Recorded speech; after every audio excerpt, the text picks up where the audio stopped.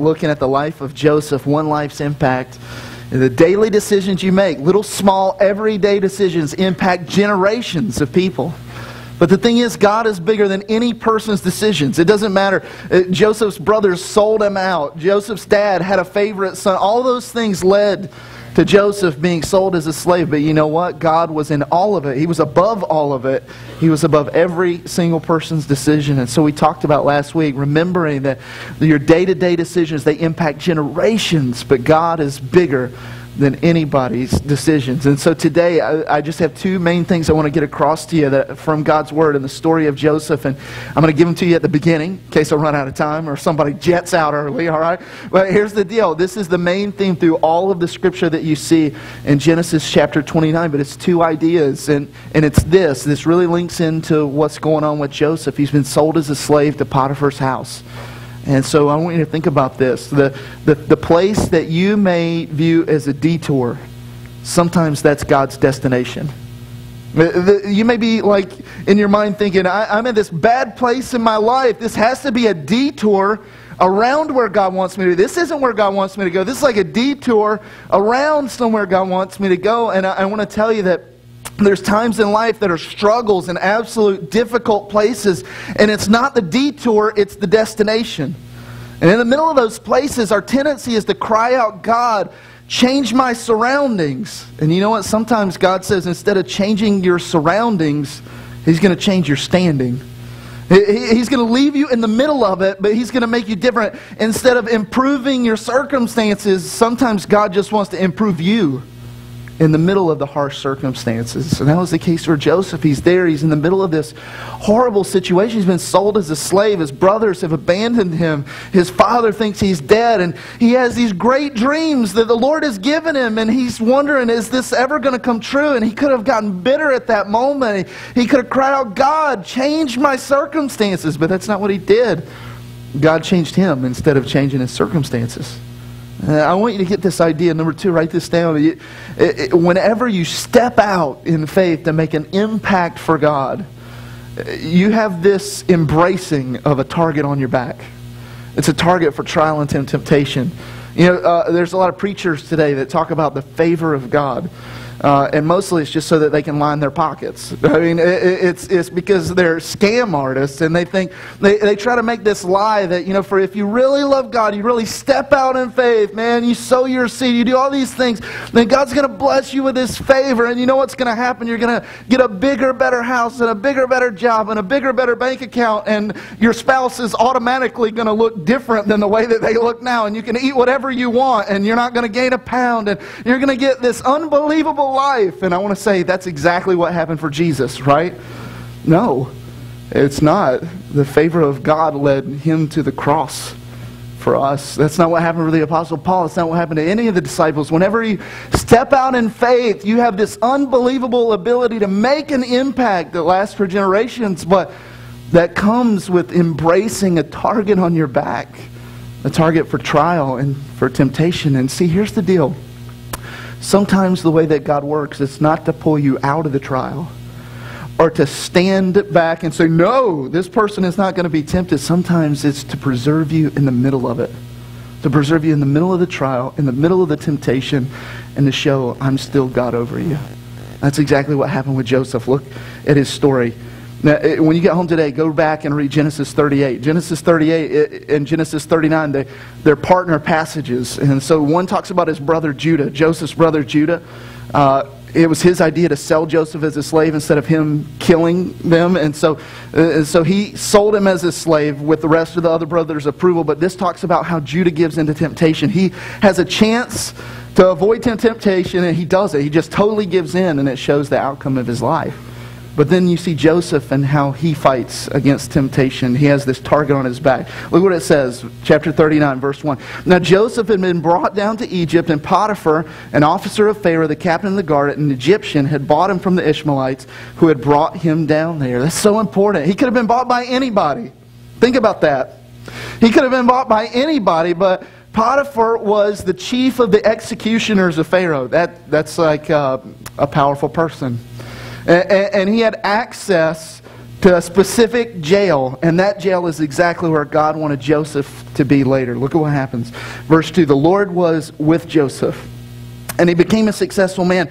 He was in the house of his Egyptian master, and his master saw that the Lord was with him, and that the Lord caused all that he did to succeed in his hands. Here's this guy, he's this slave boy, he's probably 18 years old, 17 years old at this time, and he's there in Egypt, and this guy buys him, and he takes him home, and he notices there's something different about this guy. This guy is great at everything. Remember, his dad saw the same thing. That's why he was the favorite. And so here's what Joseph decides to do. Instead of getting bitter at God, instead of getting bitter at his brothers, he says, I'm going to work for Potiphar in the same way that I would work for God. I'm going to do everything that I do as I'm doing it for the Lord. And any credit that I get, I'm just going to reflect back to God. I'm going to build his reputation instead of building my reputation. And Potiphar looks at this guy and he says, I don't even believe in that God, but there's something about that God. He causes a difference in people. Look at the way this guy works. Look at how he's succeeding and what he's doing. There's something different about this guy. There's something different about his God. And he looks and he identifies Joseph's success with God's blessing. What would happen if every person, every believer in America lived like this in jobs that they hated? If every single person who just, it's just a drudge every day to get up and go to my job. What if every single day you work that job just like you were working for the Lord? And you were so good at it and so incredible at it, you got all these heaps of praise, and instead of taking it for your own and saying, that's right, I am the best. Instead of you just reflected the glory back to the Lord. It would be the biggest witness in America you could possibly have. Look at what happens. Verse 6. So he left all that he had in Joseph's charge. Because of him, he had no concern about anything except for the food that he ate. I love it.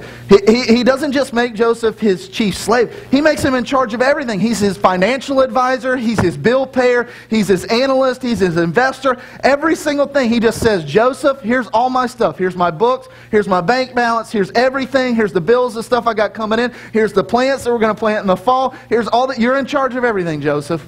And his only decision was, what am I going to eat today? Wouldn't that be nice? That was the only decision you had. Like everything else was just covered. That was this guy's life. Look at what it says. Now Joseph was handsome in form and appearance. He was a stud muffin. He was one fine hunk of man meat. All right? He was like every guy you see on The Bachelor, except he had a brain too. I mean, like everything, right? And he was a godly man. I was outside in our little small garden with my daughter the other night, and she was trying to stay up later, so she wanted to butter me up. And so she comes out, and she's just like going like this, my 5-year-old, and she says, it's such a beautiful night outside, isn't it, Daddy? And I said, yeah. And I thought, well, here's a chance to build her up. And I was like, well, it's even more beautiful now that you've come out here.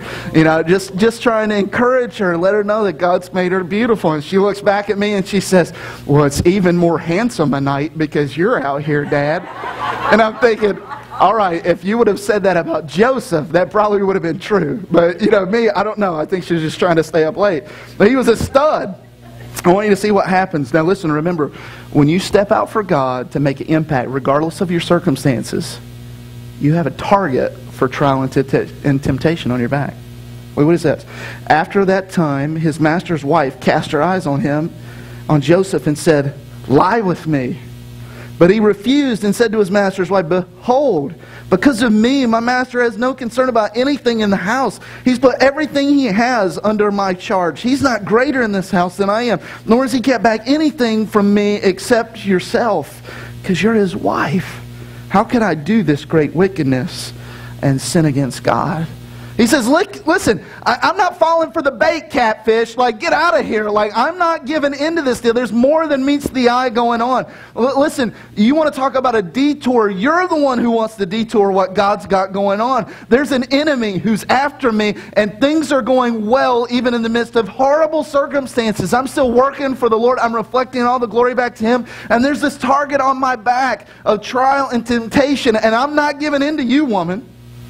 And here's what he knew. All temptation, all sin, there's no such thing as a private one. You realize that?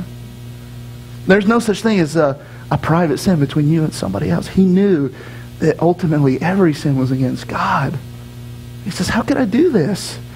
Now, he could have been in a place where he's like, I'm an 18-year-old boy. I'm a bundle of hormones with skin on, baby, and I look like this. And this woman is coming on to me. And you know what? I deserve to be happy, don't I? I mean, God made me with these feelings and these legitimate sexual needs, and they won't let me take a wife. And so here's this woman, and I'm being her husband anyway. I'm in charge of the whole household. He just decides what he wants to eat for dinner. This is not right. And he could have given in, but he didn't. He viewed it as this target on his back. He said, no, this would be against God. But you know what? Temptation very rarely has a one-day expiration. Look what it says, verse 10. And so she spoke to Joseph day after day, and he wouldn't listen to her, to lie beside her or to be with her. Day after day, he's gearing himself up every single day. I know temptation is coming. I'm making an impact for God. There's a target on my back. This woman is trying to take me down. And so he was ready. Are you that ready for temptation every single day? Are you ready for temptation because you know it's coming? Or are you just blindsided every time you just give into it, right? Look what it says. But one day, when he went into the house to do his work, none of the men were in the house. You think that's an accident? Or you think that's an attack from an enemy? And she caught him by his garment, saying, lie with me. But he left his garment in her hand and fled and got out of the house. And as soon as she saw that he had left his garment in her hand and fled out of the house, she called to the men of the household. Now they show up, right? And said, see, he's brought among us this Hebrew to laugh at us. He came to me and to lie with me, and I cried out in a loud voice. And as soon as he heard that I lifted up my voice and I cried out, he left his garment beside me and he fled. And he got out of the house. And she laid up the garment by her until his master came home. And she told him the same story. The Hebrew servant whom you brought among us, he came in to laugh at me, but as soon as I lifted up my voice and I cried, he left his garment beside me and he fled out of the house. Do you realize something? Look right here. You can be completely holy and you can avoid temptation. You can flee temptation. You can fight against temptation. And there's times where you're still going to face consequences because we live in an evil world. And he did everything right.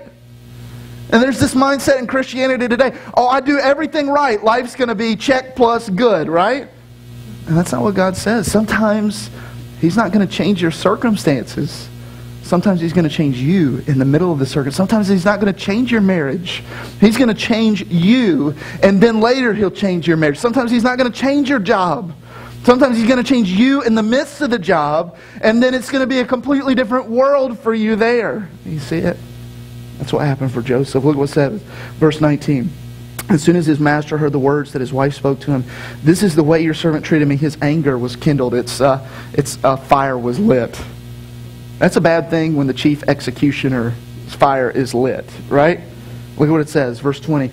And Joseph's master took him and put him in prison, the place where the king's prisoners were confined. And he was there in prison. What would have happened if somebody else would have bought Joseph as a slave? If he would have committed this act or been accused of committing this act, he wouldn't have gone to the king's prison. He would have been in a completely different prison.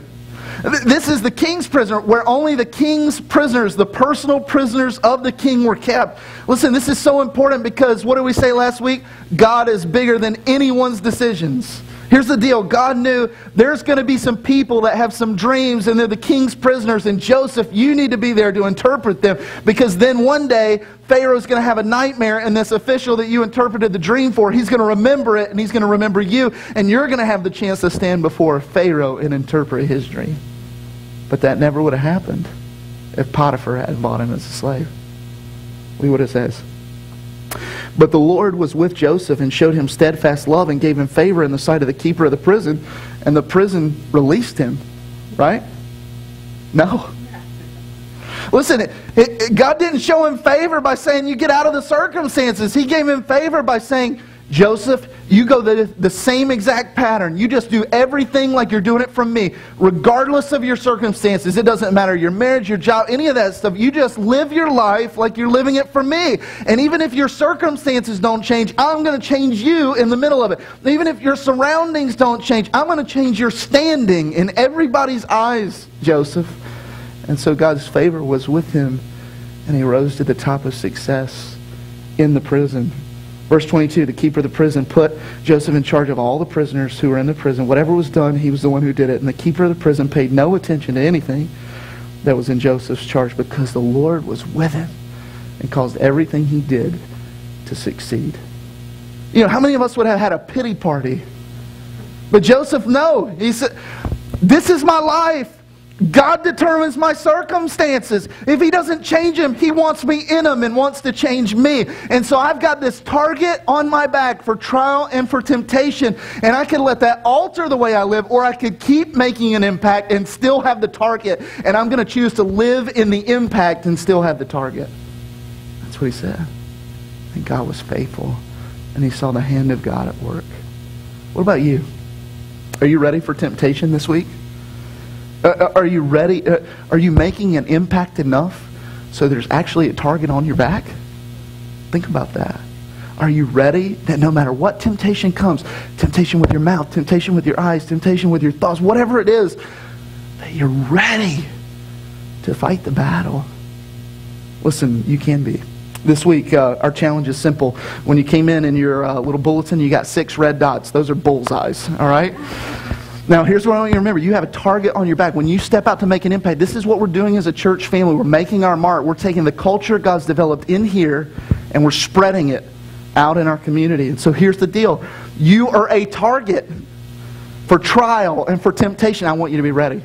And so here's what I want you to do. This week, you have 6 bullseyes. And I want you to put them on whatever tempts you the most.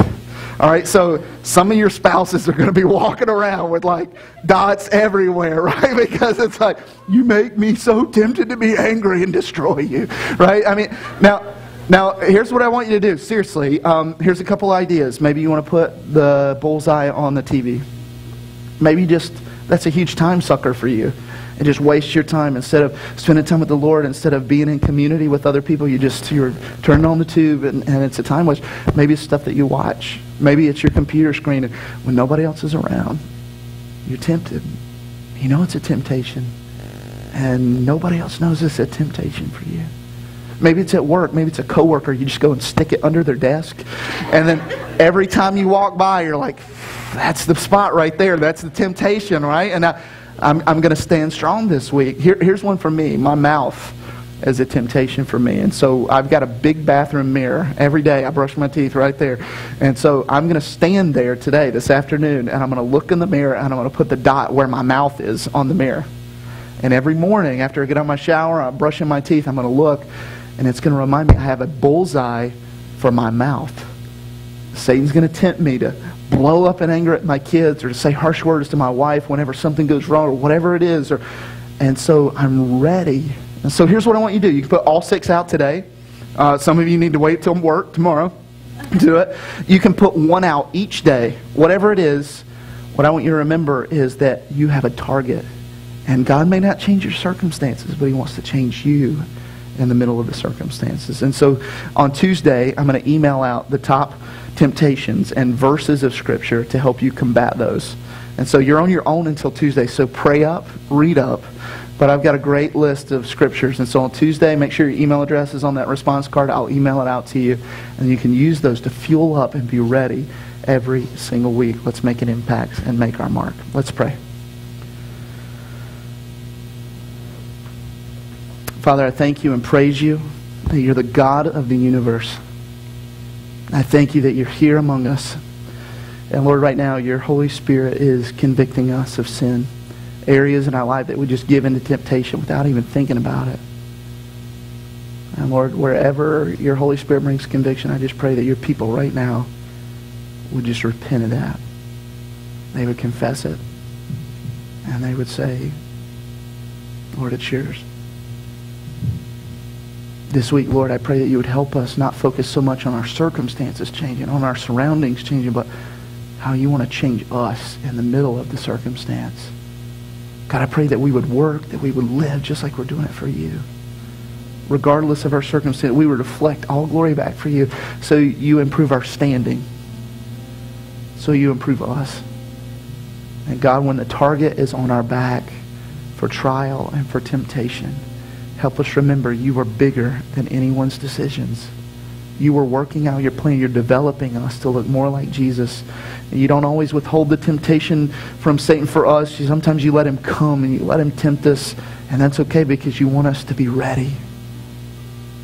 Sometimes you don't withhold the trial. Even when we're faithful and we avoid the temptation, even when we flee and we're holy in that, sometimes we still face the trial.